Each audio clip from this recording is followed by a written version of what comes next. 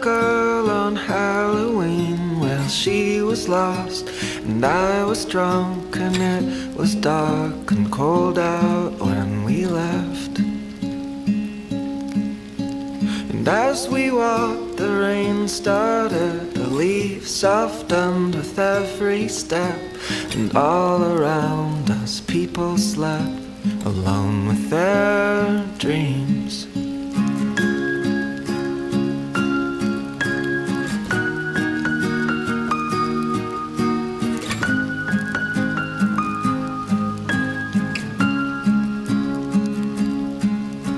The wind came down from out the plains and blew the leaves all through the streets. I wondered how far leaves could really fly.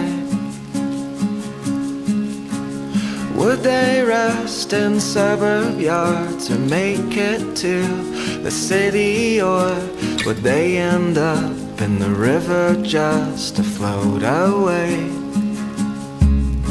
She pointed to a small brick house and said it was where she grew up. The lights were out. She asked if we could stop for a while. Her hair was still just getting wet, the water running down her neck, collecting in the handprint in cement beneath her feet.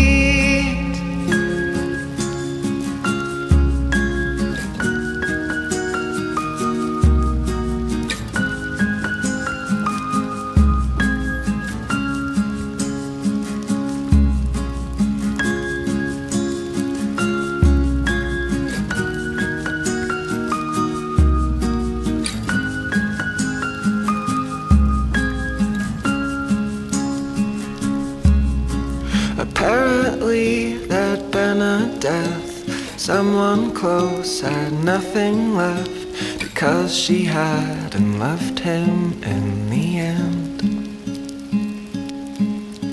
I saw her blush when I asked if she always talked like that. She said it only happened when she drank.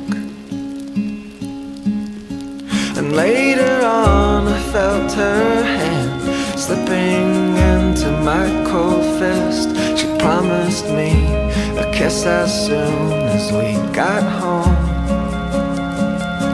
Her costume had begun to tear. She ran ahead